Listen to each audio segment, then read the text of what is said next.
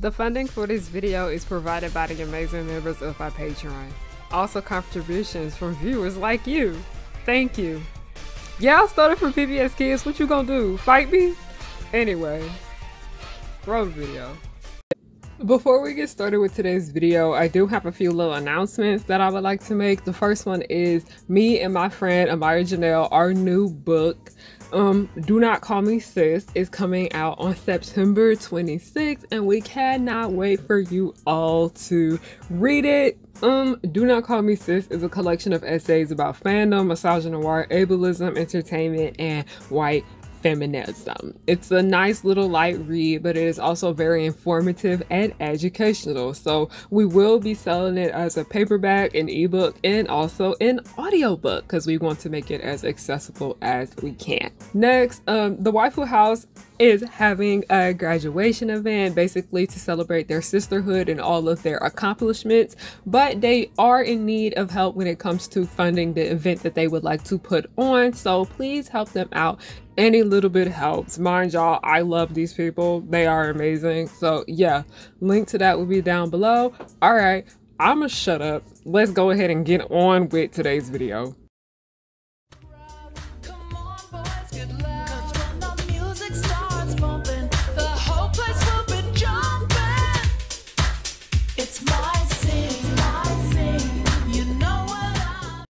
Not to bring up my book, me and Amaya's book specifically, Do Not Call Me Sis, there is an entire essay written in there that talks about like the issues with Sam Levinson and his work, especially regarding how he chooses to portray blackness and how he views blackness just as well.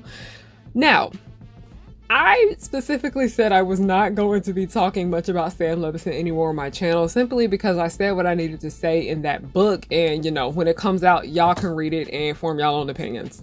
But this is something that I had no idea of until one of y'all, thank you by the way, added me on Instagram, and it was basically talking about how basically Sam Levinson is in women's business again.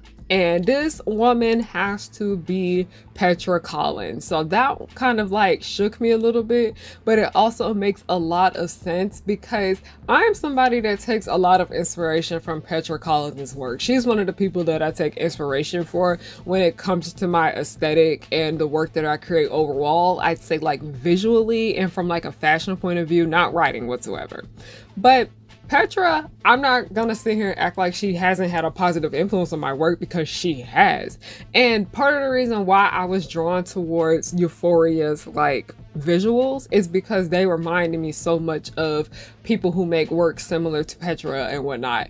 So to find out that Petra was behind the entire Euphoria fiasco, it's disappointing but not surprising. So I'm gonna sit here, read to you guys what this is, and I will be back with the rest of my commentary, and y'all get some cute little art, okay? Yeah, all right. Hey y'all, we have a little itty bitty problem. So I went to go to the page that had the article interview with Petra Collins talking about Sam and HBO and all of that shit. Why when I go to that actual website, that information isn't there? I don't know if it wasn't there in the first place or they took it out. So it low-key kind of changes the direction that this video was going to go in. But my points honestly still stand because it's just kind of like an overarching issue. So yeah, I am going to read you guys this news. I'm going to read you guys what Petra Collins said, and I will be back with the commentary.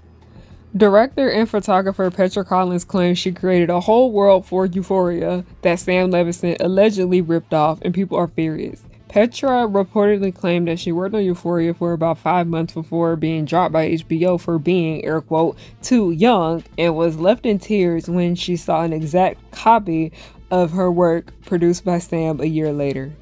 You are inspired by contemporary culture phenomena attached to your main characters, your own generation, the millennials, gazing, emotional tears, masking, light at the phone screen where illumination faces, texting, and selfies were your main motives that appeal in your work of art.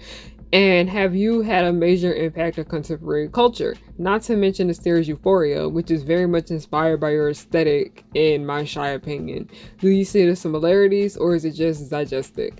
I can tell you the truth about the series that was never told. I never talked about this publicly because it's a crazy thing, but basically the reason I moved to Los Angeles was because Sam Levinson, who directed the show, reached out to my agent and told, I wrote a show based on your photos, will you direct it? So I moved to LA and worked to HBO for about 5 months. And I was like, I'm directing the show. I created a whole world for it. I did the casting, whatever. The last minute HBO was like, we're not hiring you because you're too young.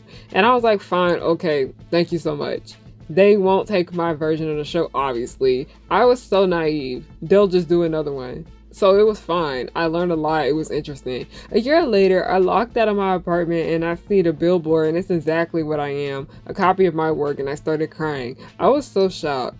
I meant it happened to me so many times in my career, but not on a scale like that. It's so interesting to me because this is the aesthetic that I built all my life, and now I have to change it because it entered the mainstream. It's been taken away from me.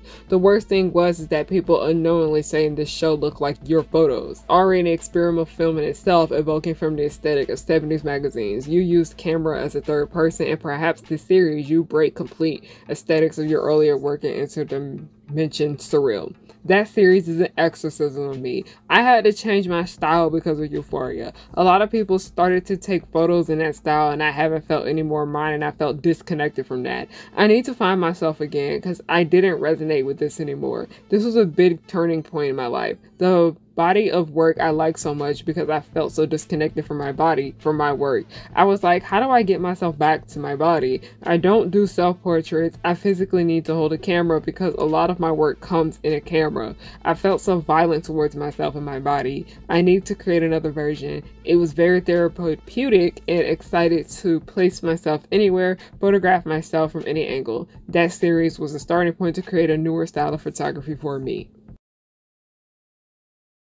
Honestly, this news about Euphoria allegedly being inspired by Petra and taken from her is disappointing, but also it's not surprising because I was talking a bit about this, and it's just something that's just been on my mind a lot this entire year, where I was just talking about how should we even really expect so much from the professional film industry anymore because they're always like letting us down.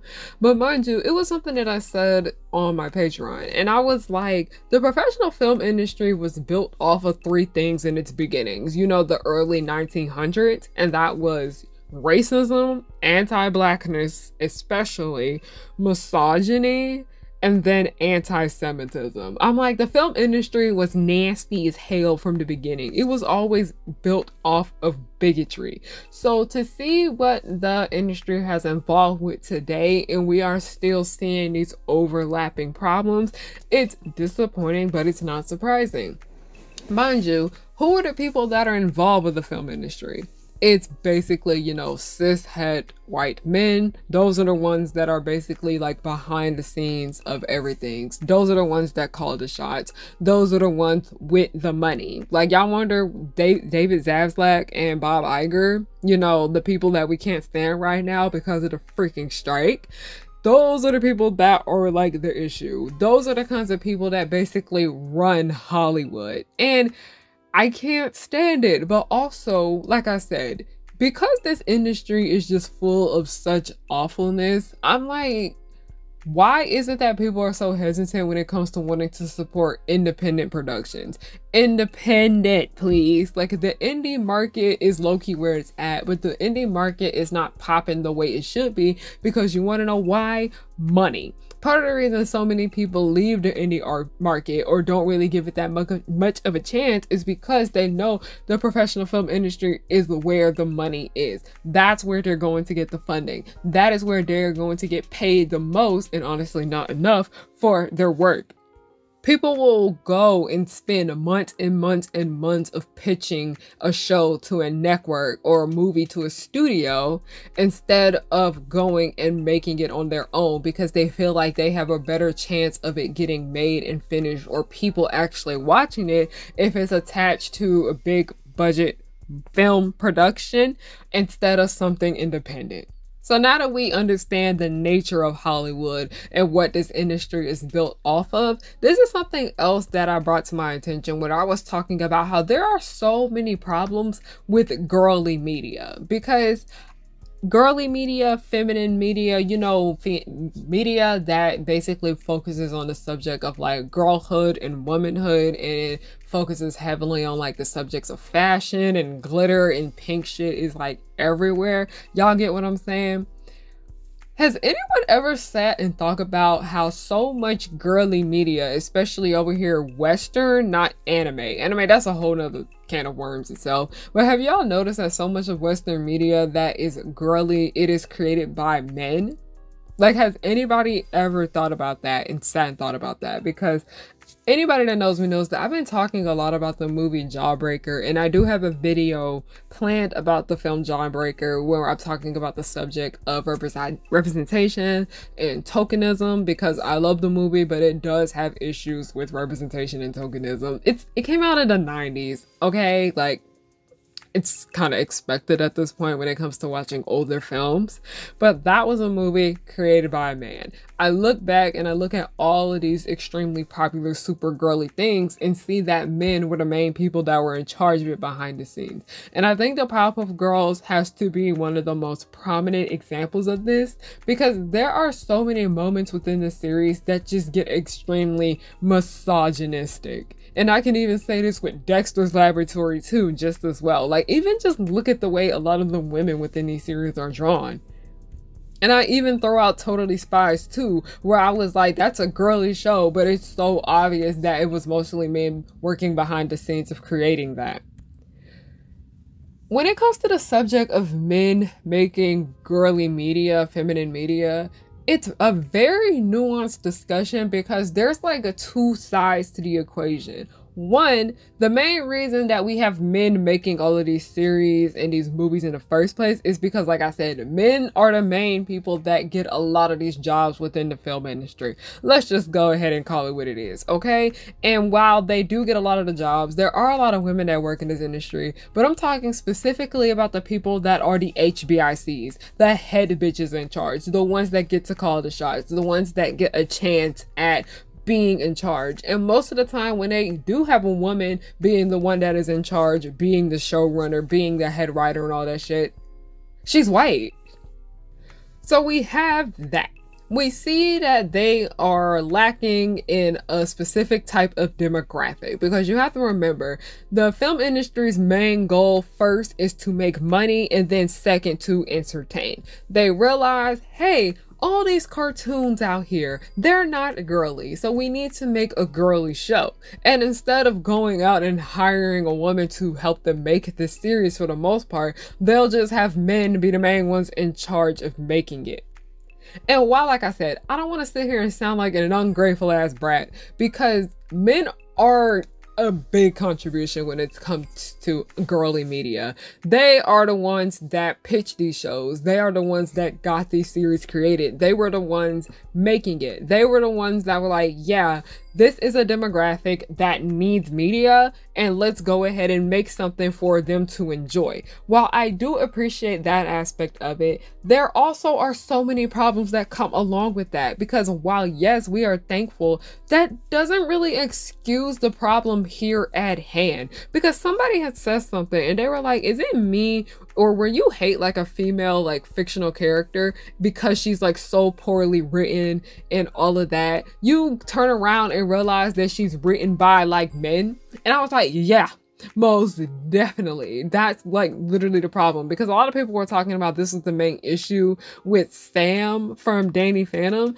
and I've come around to liking Sam's character a lot more now than I used to, because I used to have a big vendetta against her, but I'm pretty neutral on her now. Like, I pretty much like her for the most part, but so much of the writing with her character just came from the fact that she was written by men that really didn't understand her. And I felt like this was a big issue with a lot of the girl characters within Danny Phantom just as well. Like, the girl characters were written with like typical misogynistic, annoying tropes, and then like a lot of the women in the show, they just kind of like felt like accessories to like the men. And as much as I love Miss Bellum, she is like walking male gaze, okay? Miss Bellum is from the Powerpuff Girls, okay? Just in case y'all didn't know that. I feel like most of the people watching this video know who Miss Bellum is. So while I say that the film industry basically is like male ran, the only thing that is going to change this is if men that are like the main ones in charge of this industry, they start hiring more women with creating these series and shows and whatnot. But mind you, that's not even really the big problem, I'd say. Because let's say that there is a man that wants to create a girly show. Nothing wrong with that. But mind you, you're not going to fully understand everything, and that's okay. I think it's important when you want to make a girly series, make sure you bring women in to help you out with that. Because that's the main reason why I praise Moon Girl so much. Because Moon Girl was a show created by men, but that writer's room has women in it, and you can absolutely tell with the way the female characters within the series are written, all right?